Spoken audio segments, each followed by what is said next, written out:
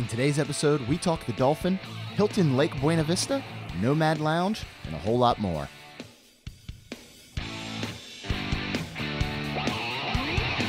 I only hope that we never lose sight of one thing, that it was all started by a mouse.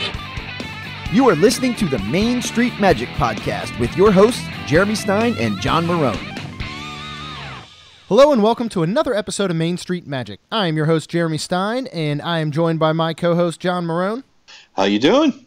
In today's episode, we're going to share our latest trip review. Please check us out on the web at mainstmagic.com, as well as like us on Facebook and follow us on Twitter at mainstmagic.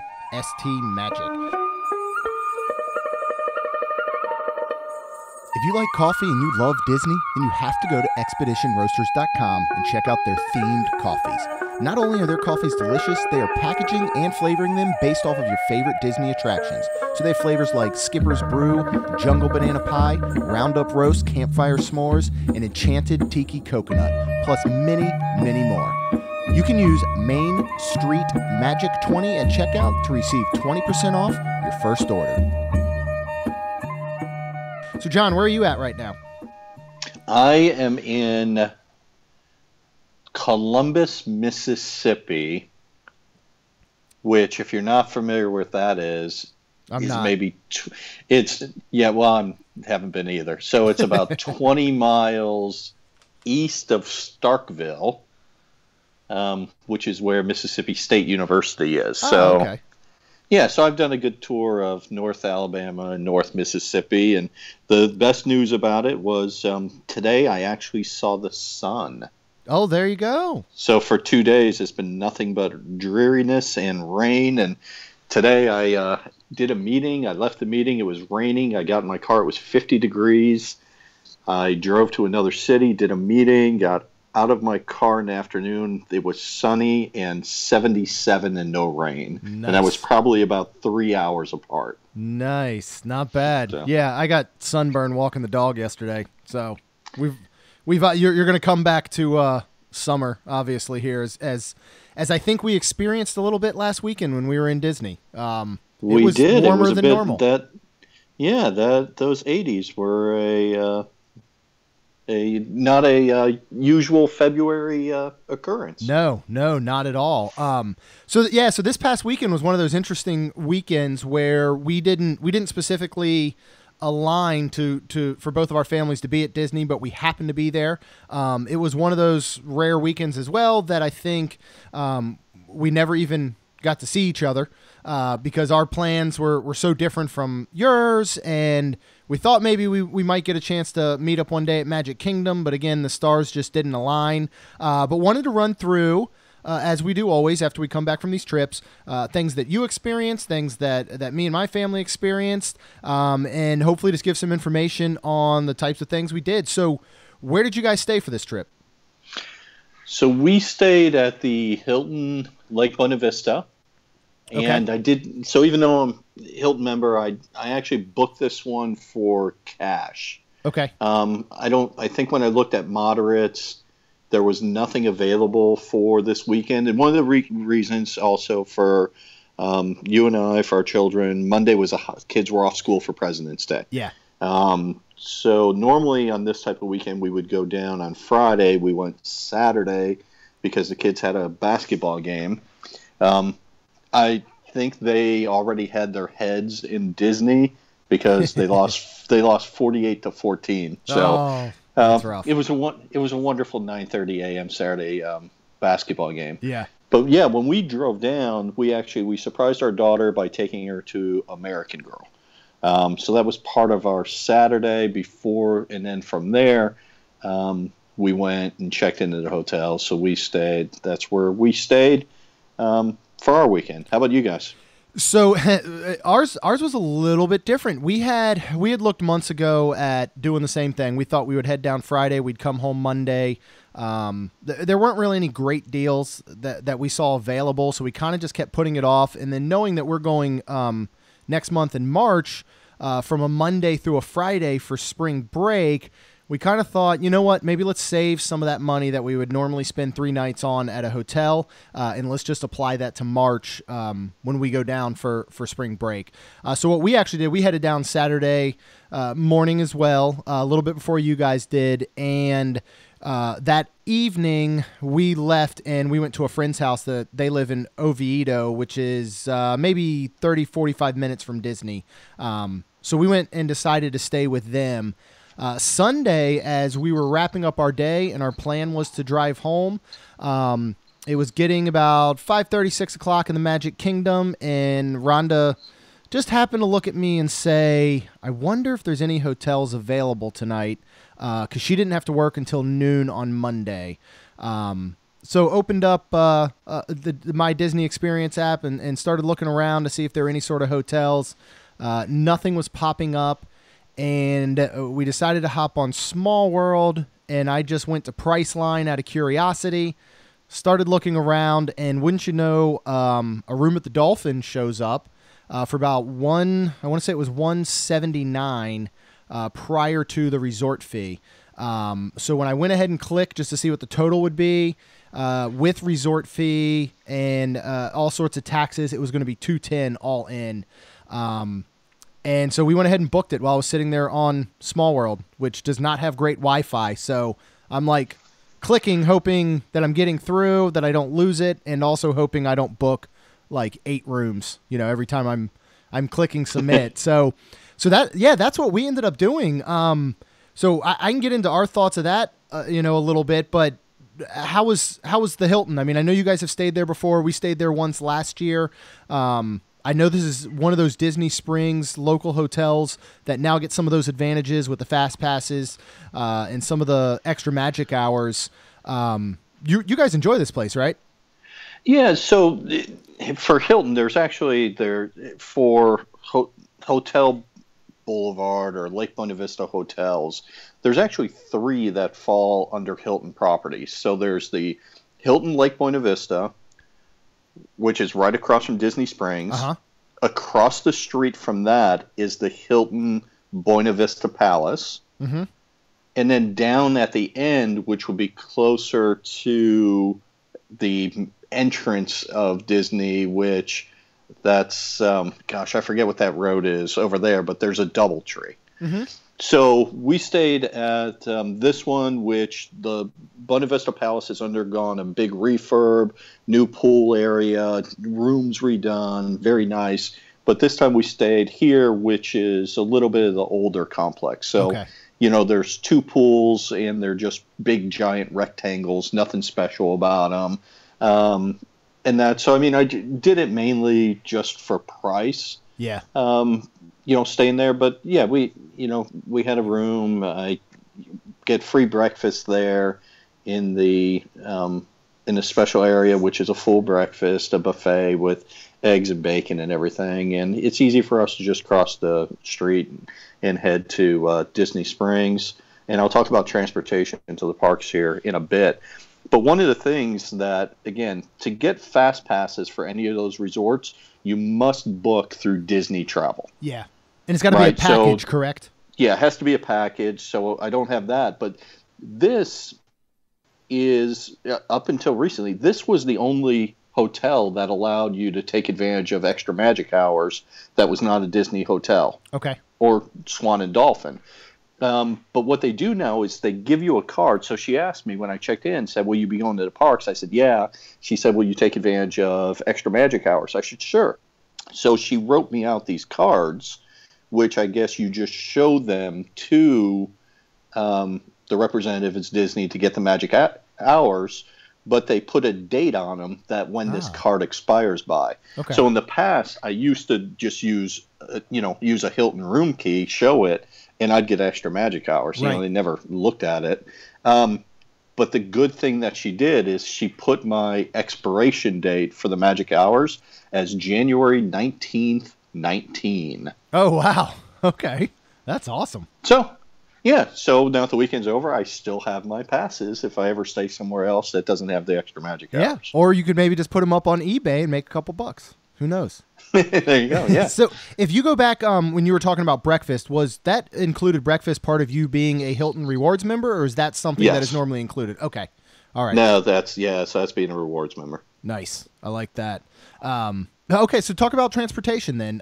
We know because when we were driving out Monday, by the time we left, and we were driving on I-4 very slowly, as we always do, I looked over and I noticed the B Resort, the Holiday Inn, the DoubleTree, and their proximity seemed much further from Disney Springs than I had, I think, initially imagined. And I was wondering what even those locations were like trying to walk to Disney Springs.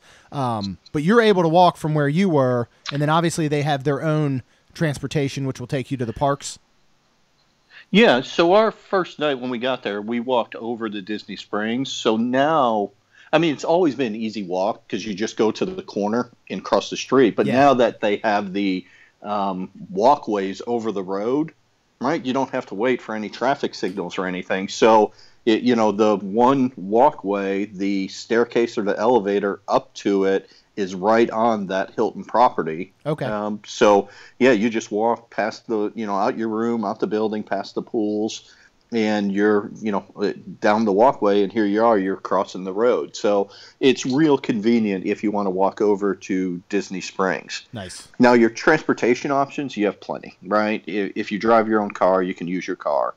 If you want to use the bus service, that the Hotel Plaza Boulevard resorts do have buses, but realize that you're going to stop at multiple locations. Yeah. And it doesn't, they run pretty decent. There's very rarely at that Hilton that if I don't see a bus pulling in or pulling out. So usually, it's not too bad, but, you deal with the crowds, and no different if you're going to, Magic Kingdom, it takes you to the bus stop at Ticket and Transportation. Yeah.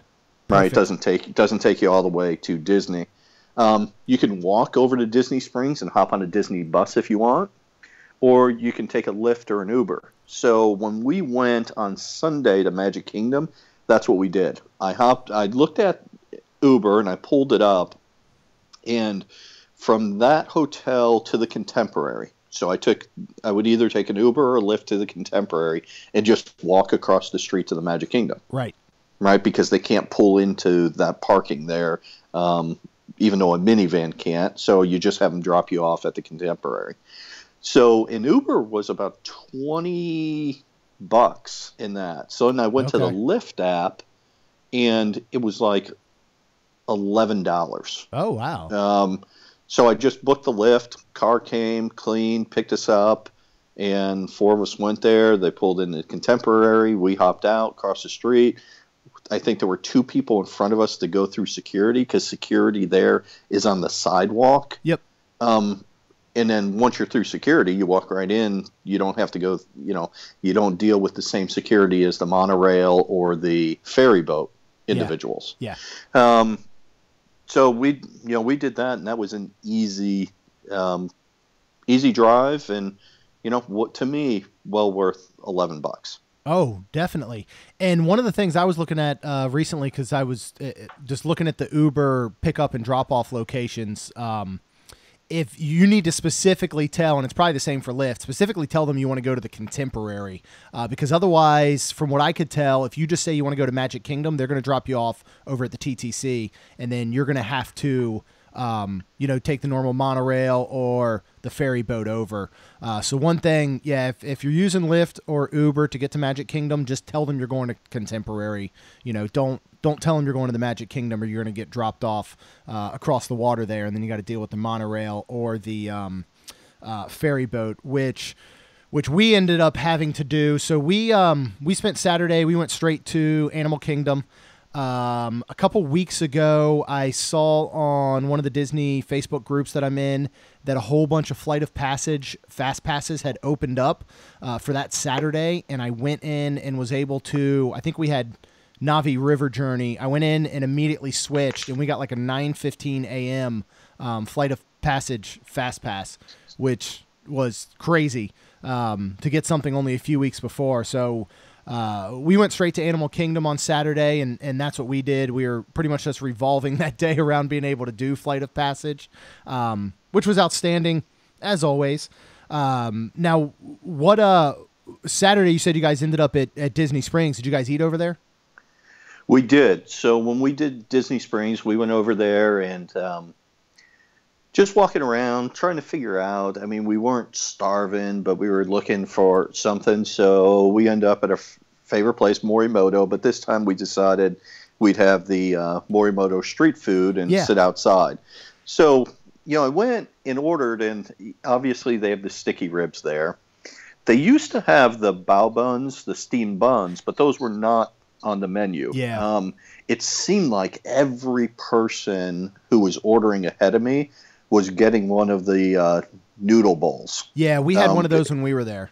Man, they're big. They're huge. Yeah, for like $11 or whatever. I mean, I looked at that, and in the future, if I was hungry, I would definitely get it. It looked good. So we got 2 orders of sticky ribs. So the ribs are 3 ribs per order. And then they had a special that night, which was sliders. But 2 sliders, beef and pork for the meat, the bun with like an Asian slaw and sauce on it. And they were amazing. And the slider was big. So it wasn't, it was thick. So even though it's on a slider bun, I mean, it was, hard to say, but, it was a good inch thick patty. Yeah. Or that. Juicy, flavorful, really good. For drinks, my wife said, just give me some kind of light beer. And then, they say that so Kirin on draft, right? Uh-huh. Japanese beer on draft. I asked them and they're like, we don't have any drafts. I'm like, well, okay. They have craft beers in cans. Yeah. But like I looked 16-ounce at cans or something, aren't they? Aren't they Yeah. larger? Yeah. Yeah, but there was nothing there that she was sitting at a table with the kids, and I'm like, there's nothing here I want to take a chance on because other than a straight full-bodied Sam Adams, I didn't recognize any of the other beers. Yep. And I usually pay attention to craft beers. Yeah. But what they did have was they had a vodka slush. So it was vodka, lemonade, and yuzu. Which is kind of a citrus, and so I said I'll take that, and they're like, well, it's not mixed with the vodka. We poured the vodka in, and I'm like, whatever, that's fine. Give me a spoon. Yeah, so they poured the vodka in, put the slush, and then kind of mixed it up. And I always worry because stuff like that, if it's too sweet, my wife's not going to like it. But it was a big full cup, and she loved it, and I loved it as well. I mean, it was well worth it. So. Kids being kids, they weren't going to eat anything because my kids are pickiest eaters ever. I did look at possibly, I'm like, well, I could do mobile ordering for deluxe burger, but they're like, nah, we kind of don't want anything. Yeah. So I didn't bother with it. But it was interesting because we got to Disney Springs, I'd say it was about 5:30. Okay. And it wasn't very crowded at all. By the time we finished eating, and we had walked around a little before that, and the sun had gone down, it was packed. I'm like, where did all these people come from? So then, but you didn't have to wait very long to order and get your food, because when we went, we did that. I think it was back in maybe December. Now it was probably 7:30 or so at night, or maybe even 8 o'clock by the time we went. I swear it was 30 to 40 minutes that we stood in line. And then of course all the food is ready to go, and they're pretty much just pulling it right out of a hot pan. But we waited forever to get the food, and the line in the service seemed to move very, very slow when we were there. Yeah, so I'll say it isn't the fastest place. So I was probably maybe 6th to 7th in line. Okay. And so I was through it in 10 minutes. The big thing is there's not a lot of seating there. So if you get a table, congratulations. Yeah. Otherwise you have your food and you got no place to sit with it. Yeah. To me, it was they only have one register, and so they have one person down at the end of the counter who kind of talks to you and says, "What are you having?" And then they'll put it together, slide it down, and then the person at the register will ring it up, but also take your drink orders there. Yeah. Yeah. So and it's still, I mean, again, even that night that we waited when it was so busy, I mean, we had no shot of getting into Morimoto because we didn't have reservations. So still, even though for us we had to wait in line a little bit, and there were some people that had just gotten there, they just drove from like Ohio or something, and they were in front of us in line, and we talked to them. So it was fine. We didn't mind waiting, but it's still such a great alternative. You know, if you don't have reservations at Morimoto and you still want to eat there, or you just want to, you know, kind of sit outside and all you're looking for is the sticky ribs because they don't have obviously a full menu. I think it's still such a great spot to go. So, yeah. So then I did ask about Tables in Wonderland, and they said we only take it until 4 or 4:30. Really? Yeah. That's weird. So I guess you can use it for lunch, but you can't use it for dinner. Okay. Well, that's still very good to know, though. I don't remember if we even asked that night. We probably didn't because I don't remember them telling us that you know they only took it till that certain time. So that's pretty interesting. Yeah. So I'll wrap up my Disney Springs and we'll hear about your guys at Animal Kingdom. So we then we walked around. I wanted Michelle to see some of the stuff that you and I had seen when we had our mandate. Yeah. So I took her and the kids down into Enzo's Hideaway just to show her, and she thought it was neat. Just the fact that you go down the staircase, the way it looks, and that, and there were some people who were waiting to be seated, but I wouldn't say capacity was 100%. Okay. The bar area was crowded, but there was probably maybe there were 3 groups waiting to be seated, and I'd say maybe there was 8 open tables. So you could have got in there if you wanted to eat possibly without a reservation. Yeah. From there, we then went back upstairs and showed her the regular full-blown restaurant where, you know, to me it's interesting that you can walk in there, bypass the check-in desk, and you could really just walk to the railing and overlook the whole dining room. Oh, yeah, yeah. So we looked at that, and then we walked next door into the Edison, which, again, we bypassed right. Now, the Edison had some ropes up, you know, to kind of control the people, but we walked right past it, walked right past the check-in desk, and walked all the way down to the staircase so that she can see everything. And her comment was, "This looks awesome. We got to get the babysitters and get in here after 10." Yeah. Yeah. You know, when we were talking about, so when we left, we talked to the girl who was the hostess, and my wife just said, you know, "Do you guys charge a cover charge for after 10?" And she said, "Not yet." Okay. So I thought that was an interesting. Yeah, I thought it was an interesting answer. But it was pretty much no, not right now, but who knows? You know, maybe in the future. Yeah, and I then could there definitely was see that. Yeah, and then there was one of, I guess, a gentleman there who must look like he was one of the managers, and he's like, "Yeah, no, you know." My wife said, "Well, do you need reservations, right?" And he's like, "No, just come in." He's like, "Yeah, you know, if you get here early, that's fine. If you get here late, you can still get in." But he's like, "There's great entertainment, and if you're going to come on a Friday or a Saturday, because that's when all the best acts are here." Okay. So, you know, obviously catering to the bigger crowds, right? Wednesday night, you're not going to have the best there, but he's like Friday and Saturday, he's like, the place is great, wonderful acts, you'll have a good time. Awesome. And that was it. I mean, we walked around, and, you know, my wife spent 40 minutes in Lily Pulitzer. That's another story. Yeah. Though Disney Springs needs a Tory Burch. So this is a tip for the gentleman who listened to this podcast. Okay. If your wife is a shopper, or even if she's not, if you want her to shop, get her interested in Tory Burch. Yes, it's high end, it's more expensive items, but when you go in there you're just sitting around, right? Your wife's shopping, they will offer you beer. Nice. So they have Coronas in these like little bottles. So I could just go in there and sit there while she shops, and I have a beer or two. Next thing I know, who knows how much the bill is. Right. Right. It works in their favor. Yeah. But they need that at Disney Springs, because then Definitely. at least if I'm waiting 40 minutes, I could get myself a so-called free beer. So Yeah. So do they check and make sure you have a wife or a significant other with you? Do you think I could just I walk don't in know. there on my own? Maybe I'll try that next week when I'm there. I'll just Yeah, go in on my own and just sit for a while and be like, my wife has been here forever. You got anything to drink? I could try that. Just follow somebody in who's not with a husband or a partner or that. Oh, man. Just kind of follow right behind them and just say, gosh, this is a great store. And, she'll look at you a little weird and just let her go one way and just mumble, I'm going to head this way. I like that. And then they'll think you're together. Yeah, You'll be fine. Here we are. We're helping people out. That's perfect. Yes, we are. That's awesome. So that was it. I mean, we walked around and headed back over the walkway and back to the Hilton Lake Buena Vista, and we were done for the night.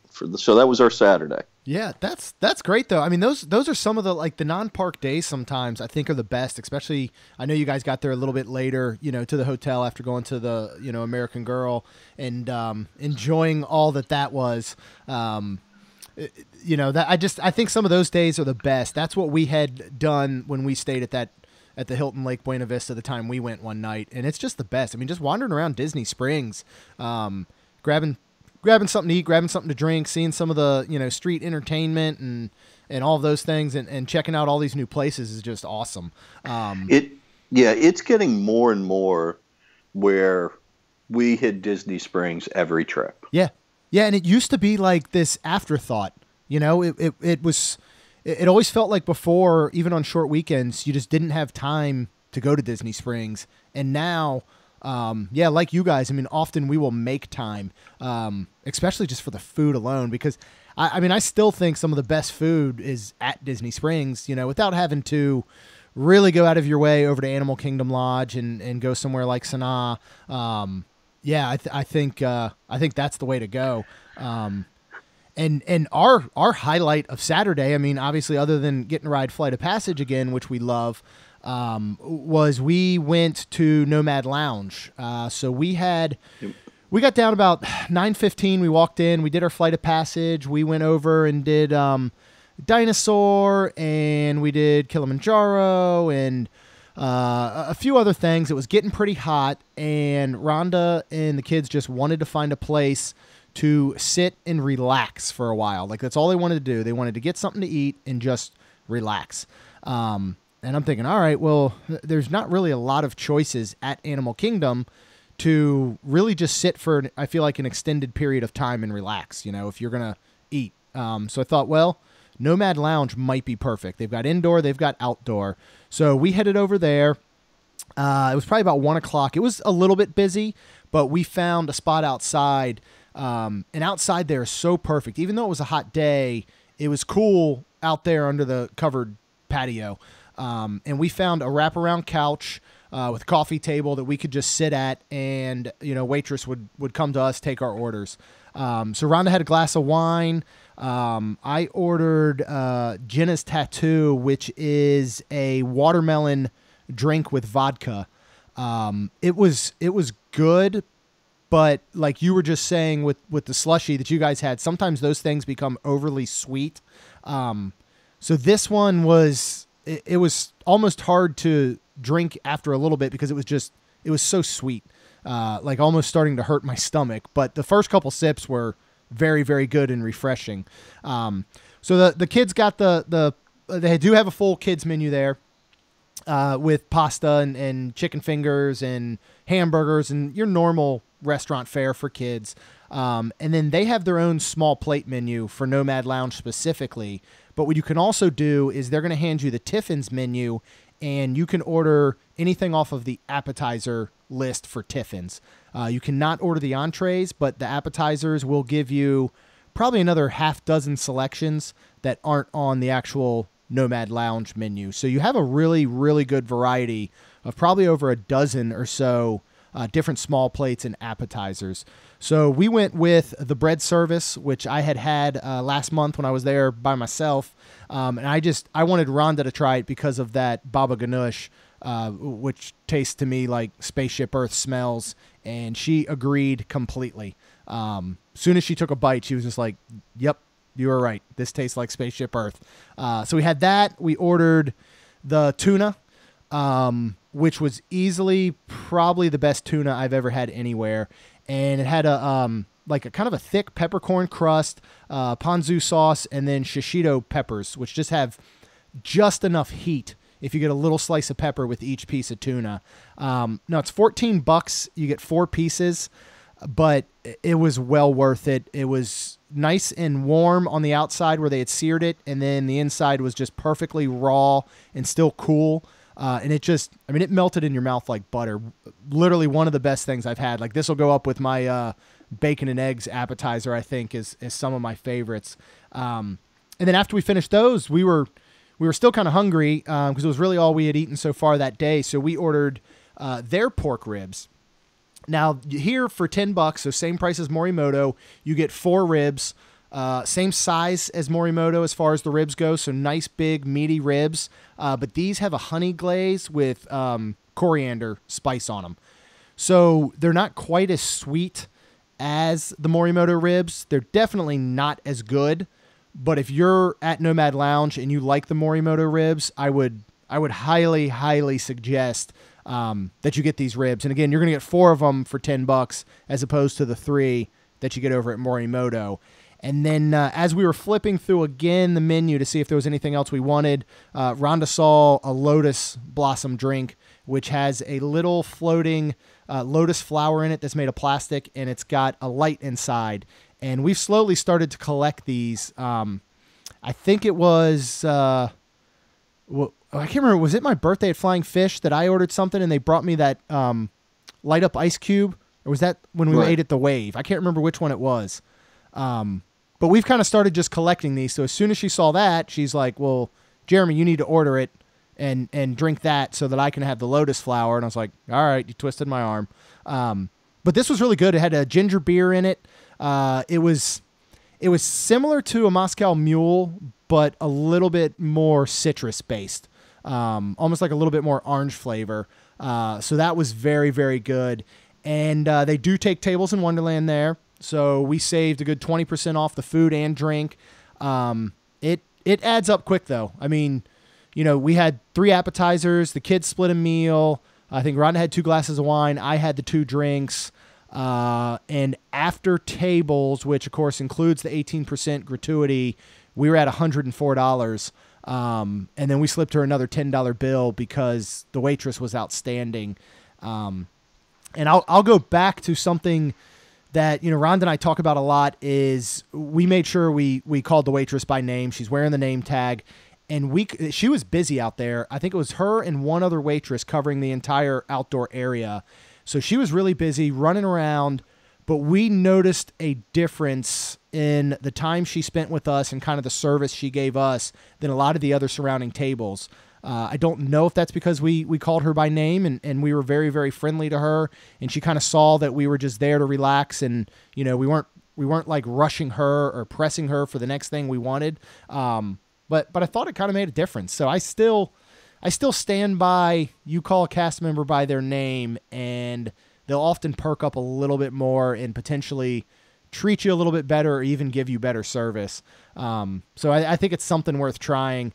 And then we wrapped up there about 3 or so and decided to head over to the Character Warehouse because it was going to be on the way to our friends. And Rhonda had been there with the girls before. It was my first time. And you want to talk like kid in a candy store? That place is awesome. I mean, absolutely. Like we spent more than we probably should have, but I got a Star Wars shirt that I had seen in the parks for months, and I just could never bring myself to buy it for $30. I didn't want it that bad. $10 there. I got a new book bag. We'd been looking for a new park bag because our old one was starting to get a little worn out. You know, again, the price that they have on the tag is like $42.99. We got that for $20. Rhonda got a bunch of shirts. The kids got shirts. I mean, when I looked at everything, I think total we spent about $170. Ticket price originally, which would have been in the parks, I bet would have hit close to $400 or so. So it's definitely an area that I would recommend stopping by, you know, for people that have the time. Definitely work in an extra 10 or 15 minutes to find a parking spot because that place is a nightmare as far as parking goes. Like, if they needed, X number of parking spots, I feel like they only put in about a third of that. So it's that part I would plan a little extra for, and that whole place is just a madhouse. It was nuts, but it was worth the stop. Yeah, so when they expanded that, so we're talking about the Disney Character Warehouse outlet. It's at the Lake Buena Vista outlets. Yep. Which is across I-4 and just down. So it's 5 minutes or that with no traffic. With traffic, it maybe takes you 10 minutes to get there. Yeah. When they expanded the outlet, they built a big parking garage in the back. So that took away a lot of parking there, but there was a parking garage behind it that helped. So I've been going there for, ages. I mean, probably 15 years at least. Now, we used to be lucky because where you and I live, we have 2 outlets close to our house in St. Augustine. There used to be a Disney one in there. Yep. And then they closed and when I've been out to California, there's a Disney character outlet that wasn't too far from Disneyland that I used to drive to and go to. Now, this last time, I don't remember if it's still open or not, but we didn't go to it. But yeah, you can go there and you can oftentimes find deals. I went and I stopped there when you and I got together, and I was there for the NFL Pro Bowl experience. I stopped at the outlet and walked through, and there were a couple things that I probably could have bought, and then I just bailed on them. Yeah. That store is a zoo, and you get through it, but then the line is a queue, just like you're waiting for a ride. No doubt. And it was fun. Like, we saw, there was a family there. I don't know how many of them there were, but they had like their kids sectioned over in a corner with like 8 of the baskets filled with stuff. And then the mom would come around and she'd like send another kid out, and she was like, well, we need to get, Uncle Billy a shirt, so you go find one for him. And then they'd bring it back, and then she'd like send another kid out. And I mean, they had all these baskets filled with stuff. And it appeared it could be pretty hit or miss, especially when it comes down to sizing. Luckily, they didn't have my size in a couple of things, because I would have easily bought half a dozen more T-shirts at $10 each. But they just didn't have my size, so I didn't bother. Great place to get coffee mugs, Disney coffee mugs, because in a park they're so overpriced. I think most of them there were maybe $6.99 or $7.99, as opposed to sometimes, between $13.99 and $17.99 in the park. And then like Kaylin picked up some holiday Mickey ears that normally in the park are probably $14-15. She got them for $2. She got an iPad case for like $10 that's normally $30. So the markdowns are pretty good, and it was a really good place. They had all of the stuff from Food and Wine Fest last year. So they had several shirts, men and women's. They had the posters, a bunch of different keepsakes. So if you don't want to pay potentially full price for some of the festival merchandise, I bet you could go not too long after and find a lot of it at the Character Warehouse and save a whole lot of money. So, yeah, I mean, yeah. I will be back. We will definitely be back. We might just have to leave our wallets in the car or something. It's a good place to go after holidays, yeah, because they get all the excess merchandise. It's just obviously you want to hope that they have stuff that doesn't have a year on it. Of course. So right now there is a ton of stuff in there with 2017, yeah, on it. I was in there when I was in there last time. There was something in there with like 2015. Oh. You'll sometimes find merchandise from Disney Cruise Line in there. Okay. And there'll be periods of time where they'll also have some Disneyland items in there as well. Oh, nice. So you do have to look around and kind of hunt and peck. But as you said, a lot of shirts, a lot of different types of bags. Toys in that are always hit or miss. Sometimes there's stuff, sometimes there's not. But then there's, as the coffee mugs and home goods. There tends to be a decent amount. Yeah, definitely. So. Yeah. So Sunday you guys ended up heading to the Magic Kingdom. We did not end up crossing paths there because I know you guys ended up heading to Epcot. How did your Sunday look? Yeah, so when we got dropped off the Contemporary, went there. We went straight to the Firehouse, and I had been telling Gavin for a while. I've played Sorcerers of the Magic Kingdom before when it started, but for every time I'd go to the park, I'd occasionally just go in and I'd say I wanted to play, and I'd grab the cards because the kids like to look at the characters and have the cards. Oh, yeah, they're great keepsakes. Yeah, and it doesn't cost anything, right, other than the fact that you're admission. So it's not an extra add-on charge. Right. I know what you're going to talk about with it as well, but I had gone on – my son has Star Wars trading cards. I have baseball cards from the past and all that. So I had gone on Amazon maybe a month or 2 months ago and found these just card holders. They hold – they're not overly big. So oftentimes you get the card holders, which are plastic sleeves, and there's 9 cards per page. Yep. Right? So they're big. I found little books, and they're 4 cards per page. Oh, perfect. So something simple that would just fit in the backpack, and I could put a card on each side. So each page is 8 cards, 4 in the front, 4 in the back. Yeah. So I had put all the sorcerer cards in there, threw it in the backpack, and now whenever we go, I have them with me. But I had my son and daughter, they both wanted to do it, so we got in line for the Firehouse, went in there, and got them signed up for the first time, and they each get a deck of cards. I don't know how they match up. If when they do it, if it looks at their band, because it does it with the Magic Band, there's a little keyhole, you hold your band up, and that's what gets everything started. Yeah. So for the 2, we had to pick one, so I picked my son because he had been wanting to do this for a while. So we were, and I don't know on yours, but we had fast passes this day for Peter Pan, Thunder Mountain, and Pirates. And so all of our stuff for Sorcerers of the Magic Kingdom was Adventureland. Mm-hmm. So that's where we went and played the game for that day. So for Sorcerers of Magic Kingdom, you get a card in the Firehouse. They show you, if you've never played before, how to do it. And you hold your Magic Band up to a little keyhole at a predetermined window. A picture comes up, a video. You read it or listen to it, both.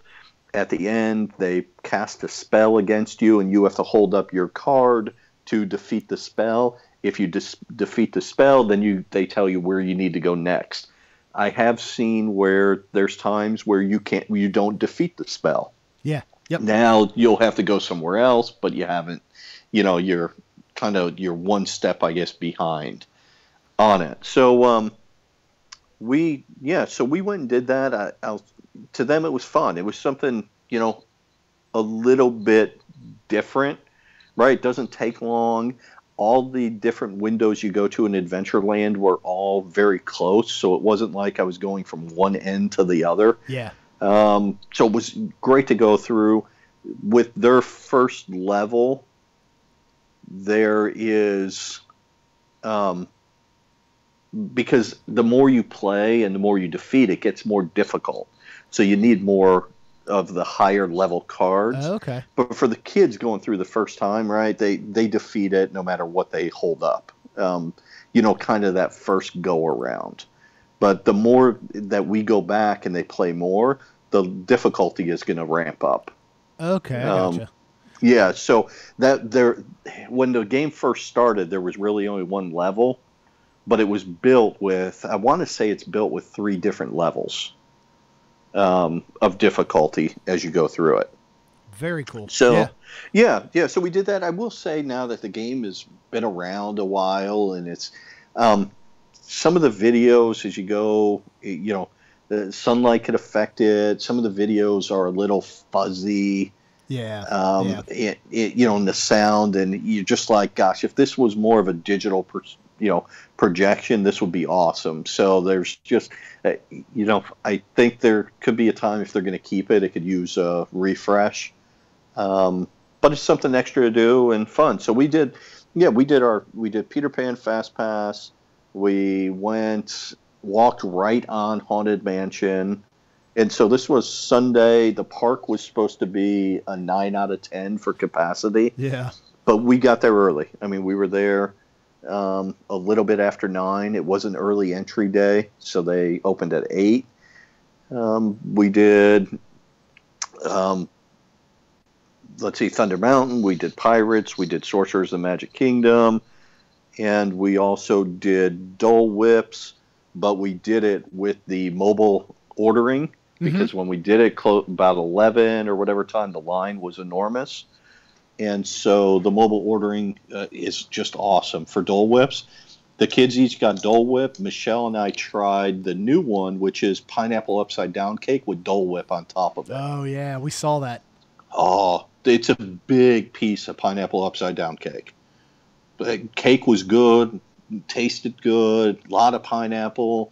Cherry baked into it with the Dole Whip on top. I think it's $6.50 for that versus maybe $5 for a Dole Whip. Yeah. Yep. So it's not too much more, and there's plenty of Dole Whip on top of it. So we did that for Magic Kingdom, and then we had talked about, do we want to go back to the hotel, rest for a while, and then go to Epcot for the last day of Festival of the Arts? And we said, nope, let's just go. We'll go to Epcot, knock that out, and whenever we finish, we finish. Yeah. So we hopped on the monorail at Magic Kingdom, took it to TTA, walked over to hop on the Epcot monorail, got on, and right when we got on, I'm like, man, this monorail is stuffy. And the doors closed. I was going to say they should open a door. Yeah, they should have opened the door. I told Michelle, I'm like, this would be a great day for that door to open up and stay open the whole ride. There was no air. So the doors are closed, the monorail's crowded, and we're not moving anywhere. Oh. And there's no air. And then they come on and say, we're sorry, we're not going anywhere. We need to shut down and then restart up the computer system. It'll only be a couple minutes. So now, shut down. And I don't know if they're trying to do this to get it going, get the air going and everything. Yeah. But they're down a couple minutes. It starts up, shuts back down, starts back up. And I'm like, now people who are standing waiting for the next monorail are just jam-packed. I'm like, if they take us off of this one, this is going to be a disaster. Yeah. But they don't. We go on our way, sweating the whole way to Epcot. Oh, man. No air. So, air never started on it. So we got there. It was hot. And the other thing that's interesting to me is when you get off the monorail at Epcot, you go down a ramp, you turn, you go down another ramp. It was built like there was going to be 40,000 people getting off of a monorail. Oh, yeah. Yeah. Right? It is. I'm like, this is the biggest, longest walkway. Yeah, and it's like 20 feet wide, too. Yeah. Yeah, it's like, what were they expecting? The monorail's the same size. It hasn't changed since the 70s. Yeah, it's literally the same monorail. Yeah. There's been different versions of monorails, but it's not like the capacity went from, well, a car used to only hold 4, but now it holds 400. Right. Yeah, so we got through that. I did my usual job, got in, my wife and kids went through the no bag line. I picked the line that could take the longest. So it was the shortest line, but it took forever to get through it. And then walk through the metal detector afterwards again. Yeah. Well, I always get stuck behind the person that has a book bag with 400 zippers and they haven't unzipped a single one by the time they've made it up to the security check-in. Just do everyone a favor and just unzip all of the zippers on your bag or your purse or whatever it is prior to getting up to the security agent, and people will get through so much quicker, and they'll be much, much more happy with you. So that's my little tip of the day. Yeah. So we, Festival of the Arts, we went for the doing any rides. We weren't worried about rides. Yeah. We were just worried about seeing the art booths and testing out the food. And again, I think it was 86 on that day. So Definitely. It was another warm one. Whenever a cloud would come around, it was well appreciated. But, for food, we tried, a couple different things. We had one of the booths and we had the shrimp ceviche with the lime foam on it. Uh-huh. And loved it. And it was plenty. So it was good size, plenty of shrimp in there. So that was really good. My wife also had the sparkling wine with the popping bubbles. Now, that she liked just because she likes those, you think of popping bubbles, they're often used in like the milk teas or their tapioca pearls. Yep. So that was good. I just thought the sparkling wine was a little too sweet. But she had that. We went to the Odyssey because I wanted her to try the savory croissant donuts. Uh-huh. She loved the chicken salad one, and then I had the tuna one and the one with the different cream cheeses on it. And then between my wife and my daughter and myself, the short ribs at Germany were amazing. And now I had those last time I was there, and they just 2 big chunks of short rib on top of a puree with broccolini and balsamic on it. And, I just told my daughter it was steak. And, we ended up because she loves steak. So she just ate up that meat. I mean, it just fell apart tender. And then we went back and got another plate of it because they were both still hungry on it. Oh, yeah. Yeah, I missed out on that one. Yeah. So that one was good. And then, we went to the American Pavilion because my pickier eater, Gavin, just was going to eat a burger. I got in there. The lines were huge. I did mobile ordering, and I had my food. Well, first I got in line because they don't do a good job in the American Pavilion of showing that it has mobile ordering. Uh-huh. Right? The sign seems a little smaller, almost hidden. But I went ahead and did the mobile ordering, saw who I was standing behind, and I had my food before they ordered. Oh, yeah. Yeah. Mobile order is so awesome.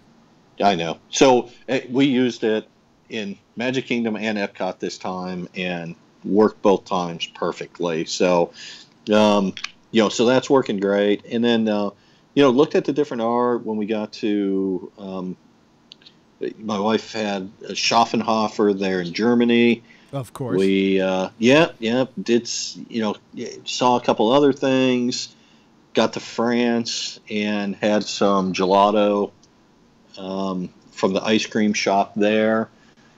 No slushy? We actually passed on the slushy. Oh.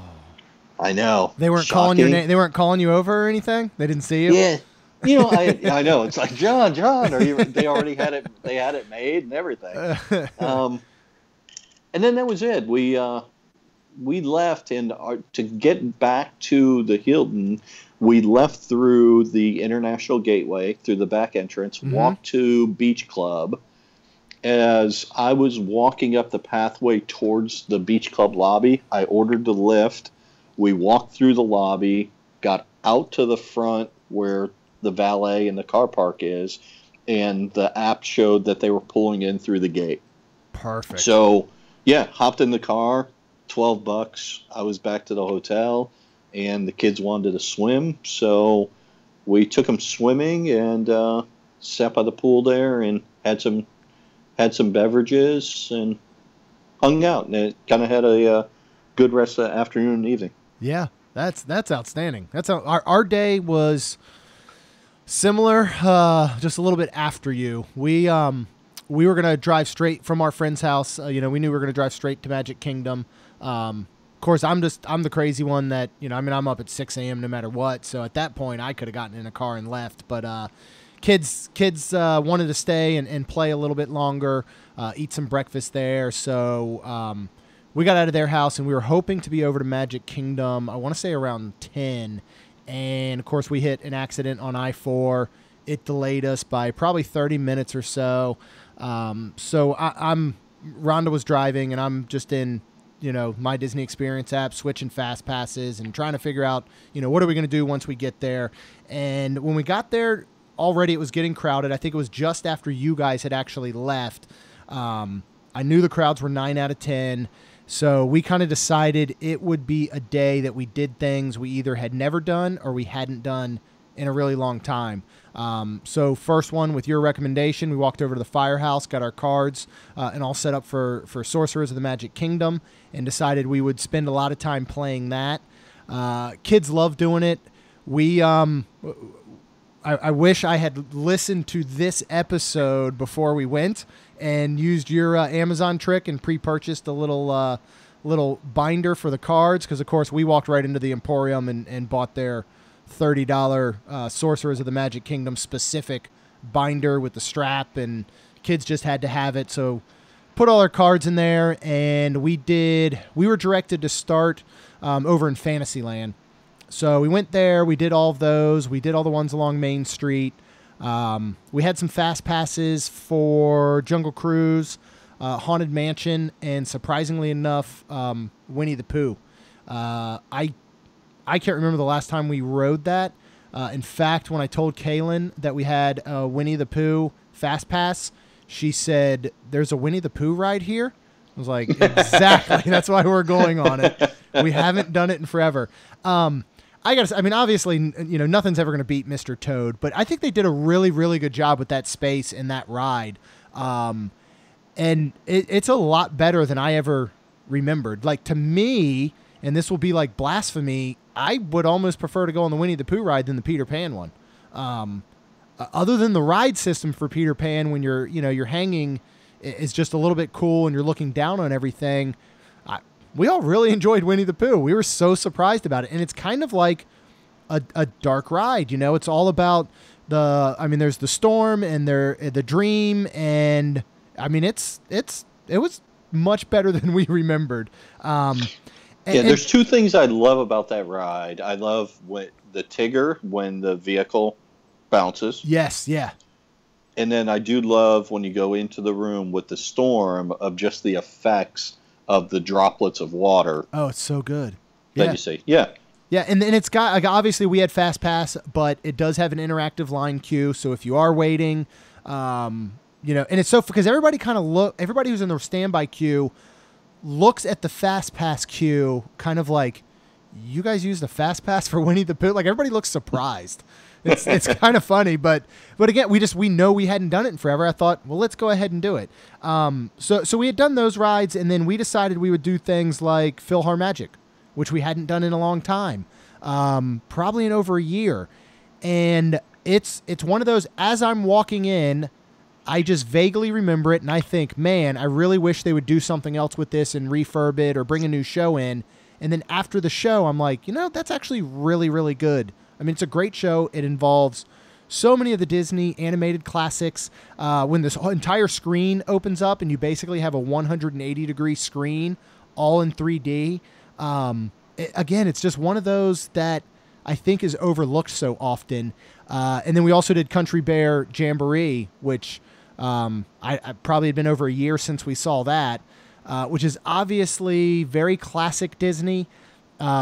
I'd only like to see it maybe get a refurb for the simple fact that we know the animatronics are so much better now. And throughout the entire show, those animatronics of the moose and the deer and was it a buffalo up on the wall, you can hear very loudly every time their eyes blink, because those things are so old and outdated. And that was another, like, we walked out of there and Kaylin was like, I don't really remember that. It was a little more creepy than I thought it would be, but I really enjoyed it. So, those were the things we did. And then even though it was slam packed, we did our 3 fast passes, and I think we ended our 3rd fast pass around 2. I immediately picked up a Barnstormer, and we rode that. Immediately picked up Small World. We rode that. And then immediately picked up a Pirates fast pass. And the only reason we didn't ride that is because I booked a stay at the Dolphin while we were on Small World, and it was already getting a little bit later, and we wanted to get to the hotel. So even on a 9 out of 10 day, if you're not pressed to do, the e-ticket attractions, and it's just a day that you can kind of fly a little bit by the seat of your pants, you're never going to wait or not get into PhilharMagic. You're never going to wait or not get into Country Bear. That we sat and got a great spot right on Main Street and watched the parade, which again, we hadn't stuck around and watched in a long time. So it was kind of neat. It was that we were calling it just a hadn't done in forever day. The things that we usually overlook and we pass by, we said, we're just going to do them, and had one of the best days at Magic Kingdom we've had in a really long time. And then again, we got to a point, I think we were having so much fun, was when Rhonda just looked at me and said, I wonder if we could stay here tonight. And we found the Dolphin. So we got over to the Dolphin, checked in, ran up to our room. It was about 6:30, and we decided we would walk down into Epcot. It was going to close at 8. We thought we could have an hour and a half there. We made our rounds through the country, tried probably half a dozen dishes we had not tried previously from Festival of the Arts. Big standout was over in Morocco. They had a hummus trifle, which was insane. I mean, it was so good. Just layers of hummus, layers of like spiced ground beef. I don't even remember what else was on top of it, but I mean, we loved it. Lacey absolutely loved it. She was dipping the pita chips in it and eating the meat and the hummus and everything. We tried a couple different drinks. We were sticking to wine that night, so we had some different wines, some white wines at the different countries. And then right outside of Mexico there, by the time we were there, it was just before 8 o'clock. So we had a great spot to watch Illuminations. And that was another thing this trip, I hadn't seen Illuminations in a really long time. And in my mind, I remember it not being that great. And then we watch it, and I'm like, that's actually really good. I kind of see why a lot of people love it. Now, it's no, Wishes or Happily Ever After, but it was one of those things that we hadn't done in so long. I kind of just forgot about it and always brushed it off. And so we really enjoyed it. And then we walked back on the boardwalk. We checked out some of the magicians that were going on there. Kids played some of the carnival boardwalk games. They won some stuffed animals. And then we got back to the room probably 9-ish. And since we had we never ate a full meal at Magic Kingdom. We had Dole Whips. We did the mobile order. We had some ice cream and all. And then we just kind of snacked around Festival of the Arts. So I had the bright idea to order room service, which adds up very, very quick when it's 9:30 at night and you have had a couple of glasses of wine going around the world. So by the time the lady comes up to bring the room service, Lacey's passed out. She was the driving factor because she wanted pizza, so she's asleep. Rhonda's half asleep. Kaylin and I are the only ones that are awake, so we plowed through about as much food as we could, and we ended up bringing over half a pizza back home with us. But that's one that kind of added up quick. And then, the next morning, the kids were kind of still sleeping a little bit, Rhonda and I headed down and walked the property and took a look at the pool area, looked at the lobby a little bit more. And, we kind of fell in love with that resort, and you guys had talked so great about the Swan when you stayed there. So we got home and immediately canceled our Art of Animation reservation in May, and we booked 2 nights at the Dolphin for Mother's Day weekend instead. And the only downside I would say to it is that it's full beds. You get 2 full beds in there as opposed to queens, which was very surprising to me because they just refurbed all of those rooms when they did the lobby, correct? So what happens is, the Swan, you get 2 queens. Yeah. And it is usually priced a little bit higher. Correct. So okay. Even so for somebody who might be a Starwood member or a Marriott member, right? Because you can transfer your points to both. Yeah. So for Starwood, the Dolphin is typically 10,000 points a night. Okay. The Swan's 12,000. Okay.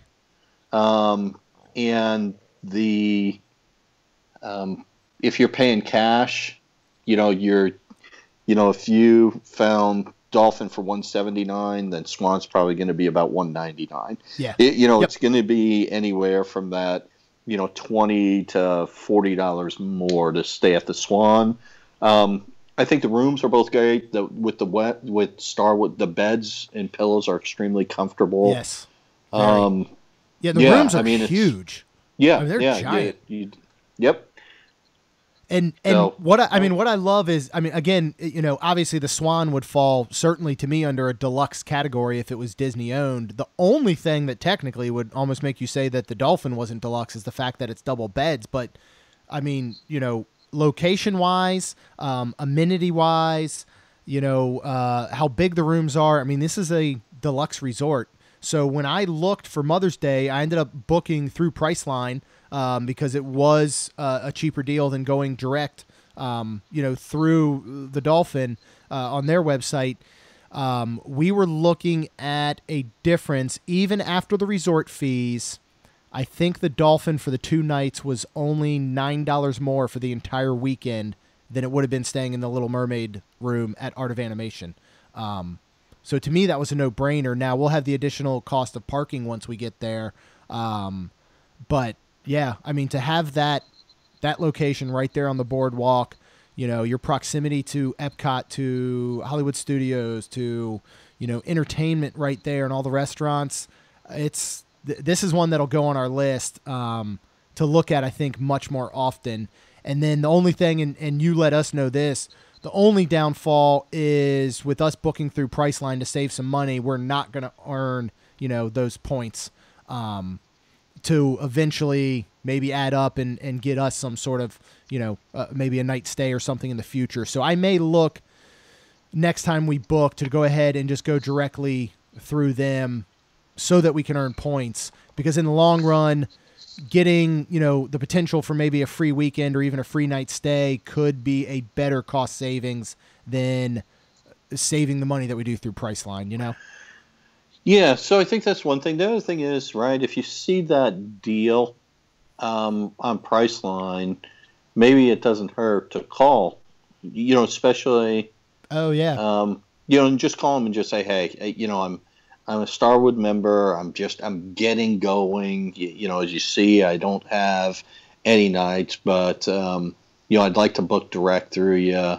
And this is a deal I can get outside. Will you match it? Okay. Oh, we'll definitely try that.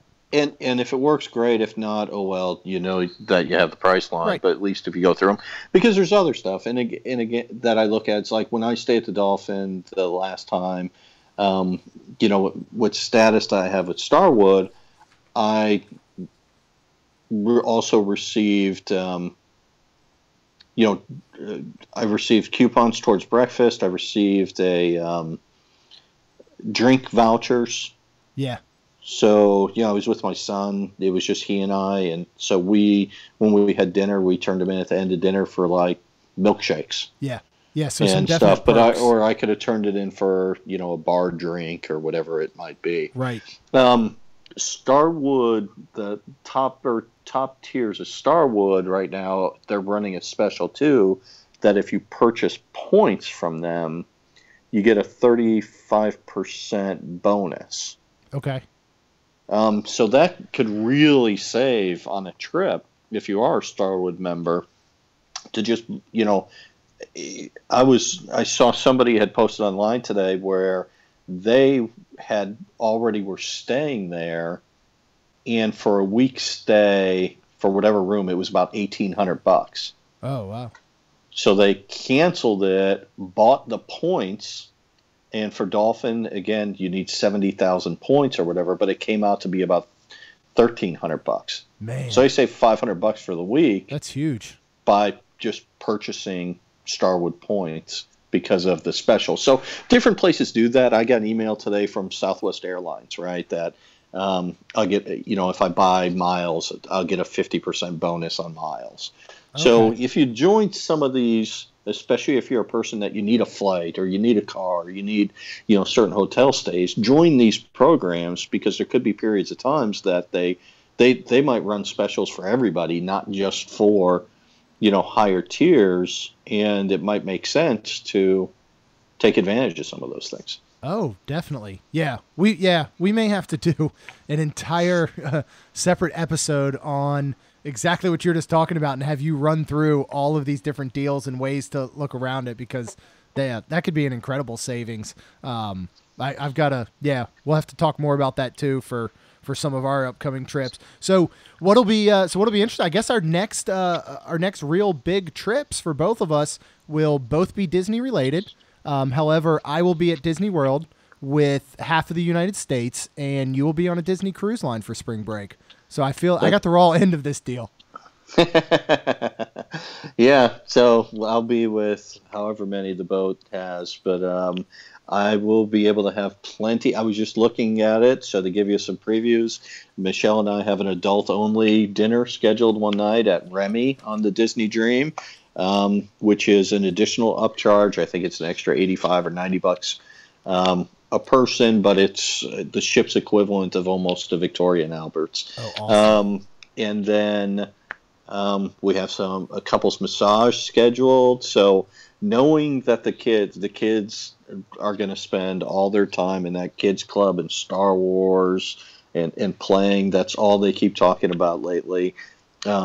We will be able to have plenty of adult time and know that they're well taken care of and having a blast. Very nice. Well, not to make you too jealous, but I did get a reservation for 5 adults and 5 children during spring break at 50's Primetime Cafe. So there's always that. Yeah, I'll be hobnobbing with the rich folk there, I guess. But I think it's so, like, our spring break never lines up with anybody in the North spring break. I don't know what happened this year. So, again, the whole reason we're going that week is my brother is coming with his 3 kids, my parents, and, of course, the 4 of us. And our spring break is the exact same week as Maryland's. And I believe also New Jersey's and maybe New York's. So we know everyone is coming. I mean, crowd calendars are already 10 out of 10 every single day. So we're gonna make the best of it, but it'll be interesting. There'll be 10 of us hauling around the park we're gonna be there 5 days. We're doing parks for 3 days. It's gonna be interesting. I will probably take some recording equipment just to have all the fun fresh in my mind. But as always, everyone, thank you so much for listening. And if you get a chance and you subscribe to our show on iTunes, go out there and leave us a rating and review. Well, that's all we got for now. We'll see you real soon.